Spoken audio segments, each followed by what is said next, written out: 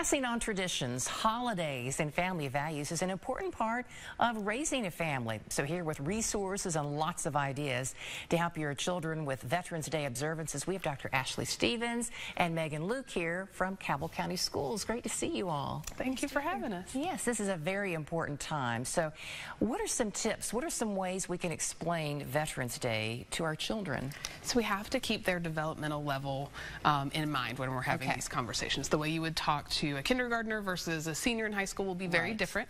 And think about what fits in with the way you talk about the world anyway. Do they have any family members who are in the military? If so, that's a great starting off point to have this conversation about, you know, our friends and family that do this.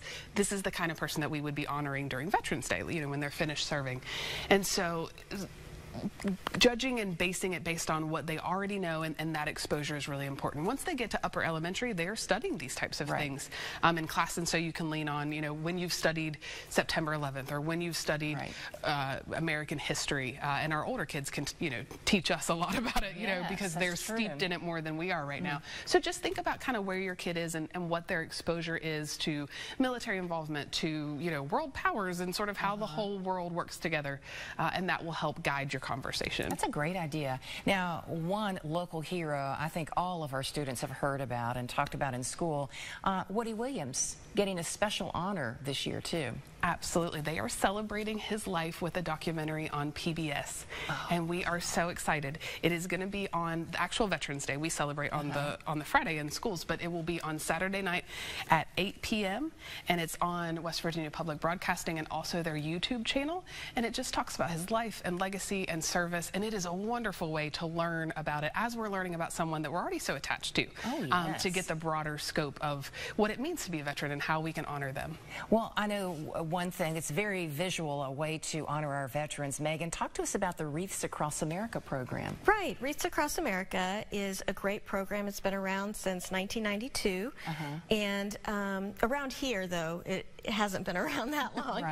My husband and I took over in for the Woody Williams year about 4 years ago, 19, you know, ish, and it's a program where we like to have wreaths placed on all the veterans' graves. We sponsor Spring Hill Cemetery, and there are almost 6,000 veterans buried there, and we try to get one wreath for every veteran. We're a little below our goal right now. We have less than 100, so we really need people to sponsor those wreaths. But the goal, the mission of Wreaths Across America is to honor those that have passed, those who are serving currently. We're going to honor them as well, and then teach children and the next generations how to do so as well. It's very moving to see that display out there as well as flags. So if someone would like to sponsor a wreath or help out with this, what's the best way to even get started with it? Yeah, Wreaths Across Huntington has a Facebook page, so you can go there. My husband is the JROTC aerospace instructor, lead instructor at Cabell Midland, and then I have a sweet spot for Huntington High, and so the Macy's are over there, and they have a little bit of a competition going.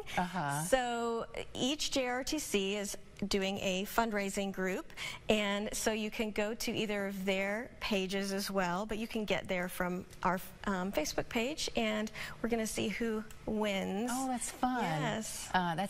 And again, it's such a beautiful sight to see. So talk again about if families want to get involved, maybe do something special for active military this Veterans Day. Any resources or things that you like to remind everyone? Absolutely. So there is the Military Holiday Card Challenge, and it is militaryholidaycardchallenge.com.